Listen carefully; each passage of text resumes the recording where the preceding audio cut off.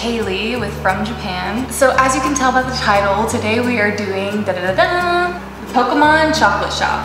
Oh my goodness. So basically what this is like this little kit where you can make this little chocolate factory with Pikachu as the Willy Wonka. You melt chocolate and then you put them in the molds and then you cool it by putting ice in this little part right here. So super excited to try this out. So if you don't know, From Japan is a shopping proxy service.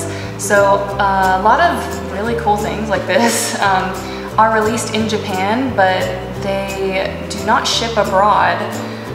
But what From Japan does is we make it possible for people in other countries, maybe someone like you, to buy things like this. So we act as the proxy, the kind of middleman, to get these items to you. So this is what we're going to be doing today. Please check out our other videos where we show you some other products. But today we are going to dive into this. So here is the box, so you can get a good look. Really, really cute packaging. On the back it shows you everything that comes inside, and we'll go ahead and show you what those parts are now. First you've got this pink part that looks like a base. There are two teal parts.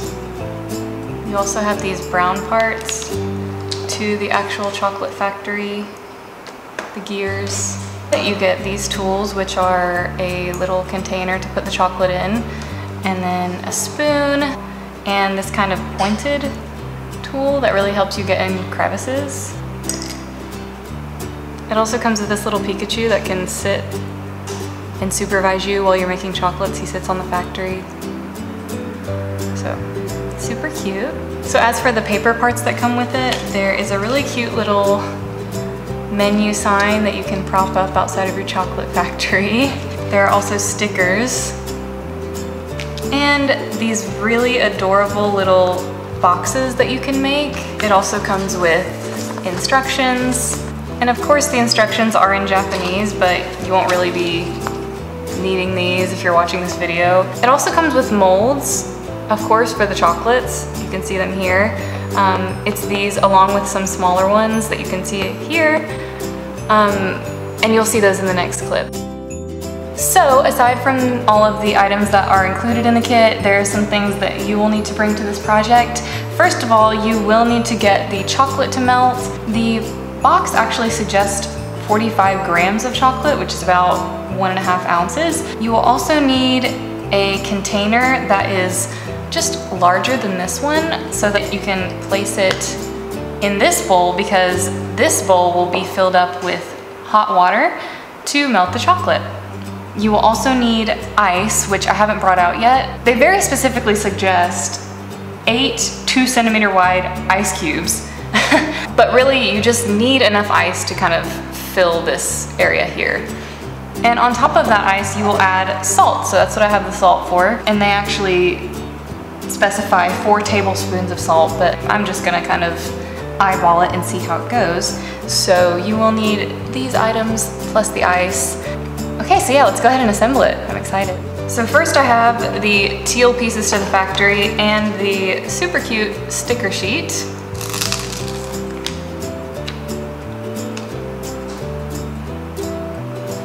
Oh, wow, these stickers are really sticky, so don't mess up. Because they're really hard to take off. Okay.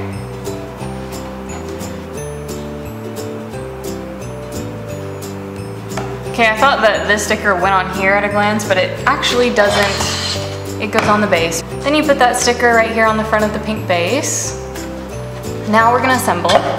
So first I'm gonna put these together. Like so. Then you're gonna place it on the pink one. So you'll see with this brown ring, one side has 4 notches that you can see, the other side doesn't. You want the notches to be facing up when you put it right here. So you also have these 2 other little gears. The one with the knob goes towards the front here. And the one with the little stud poking up goes in the back. It just fits all nicely into each other. So Pikachu sits on this stud, and if you're having a hard time pushing him on, If you look closely, you can see that there's a little notch to one side, so he does need to go on a specific way. It's not just both ways, so make sure that you are lining it up properly. So yeah, now we've got it spinning like this. Super cute. I've also created my little pop-up menu sign. What will go in between these two rings is the mold filled with chocolate. What I'm gonna do next is go ahead and fill the chocolate molds. Then I'll come back and fill this with ice and salt, and we will see it in action. We have milk chocolate, white chocolate, strawberry chocolate, and we also have our molds here, as well as our cup and spoon. Pop them in.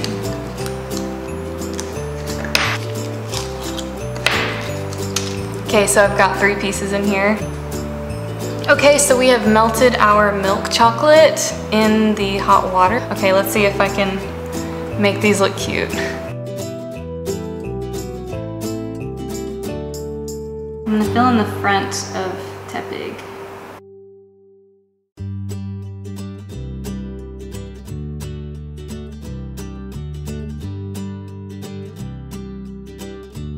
Oh, I am worried about the outline of the star. Wow, I'm scared. Shook and terrified. I'm also gonna do the details on Pikachu and Oshawott with this milk chocolate.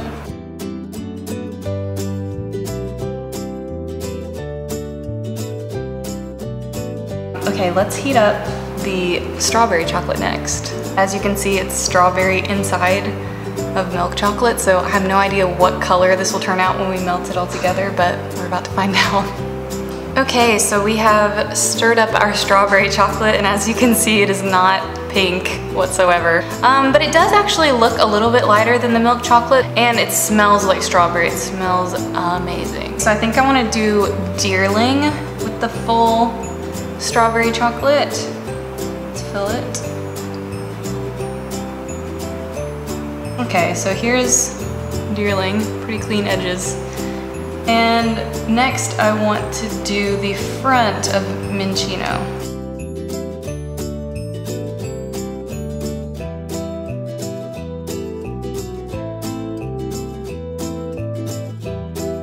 I really hope these turn out cute. I mean, it'll be cute either way because Pokemon, but that one got kind of messy. Oh no. Minccino! Okay, well, at least this one was more melted than the milk chocolate. You can kind of tell because Tepig looks a little rough, and then Minccino is kind of like a little too melted. We're also gonna do the accents here on the Snivy and Tepig one.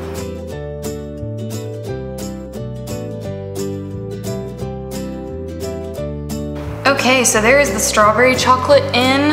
We're about to mix it up by adding some white chocolate. So here's the white chocolate, looks really good, smells amazing. I'm gonna do Oshawott white.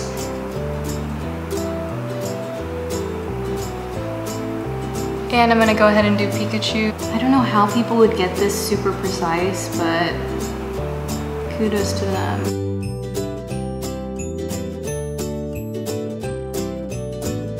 Oh no! Okay, Pikachu, I'm so sorry I did you dirty like this. Okay, and we're also gonna come over here and do the accents of Deerling and Minccino.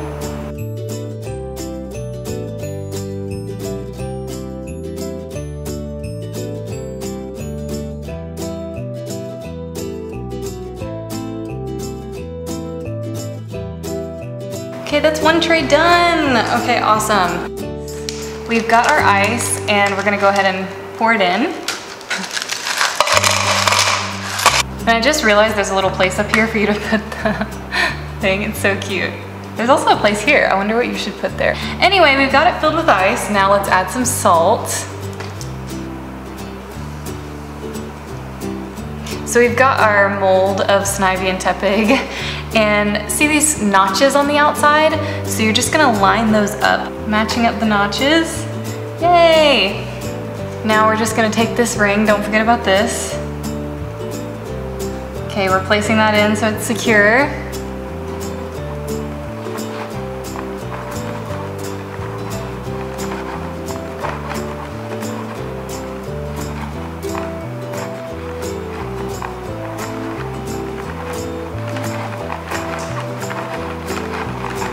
you can definitely see it cooling from the middle. Look at little Pikachu go! Okay, they look pretty hardened, so let's pop them out. Okay, so here's the one that we cooled in the Pokemon Chocolate Factory. The other two I just popped in the freezer while we were doing that for the sake of time, and that's kind of a good idea for you too if you decide to buy this kit. You don't have to like do it in the Chocolate Factory. Obviously, it's kind of nice to just have the molds and be able to pop them in the freezer. But okay, let's see how they turned out. Okay, so I popped them out and kind of rearranged them so they look cute on just a little tissue. But yeah, they turned out okay. I mean, you can see Tepeg's a little bit rough. The Pikachu, you really can't see the chocolate behind him, so they kind of look like they were just one color, but yeah, like the molds are definitely amazing. They popped out really easily, and they're super, super cute. I feel like anyone would be really happy to get these as a gift. Even like the smaller ones, like the little accent ones, they have these details like being these specific types of Pokeballs. They even have a little Master Ball that just make them so cute. So if you're a Pokemon fan, I feel like you would really love these. And just as a reminder, it comes with these cute, cute little templates that you can turn into adorable little boxes to put the chocolates in to give to your friends. So it comes with 3 of these, all different, all really, really adorable. So I thought the Pokemon chocolate shop was really fun.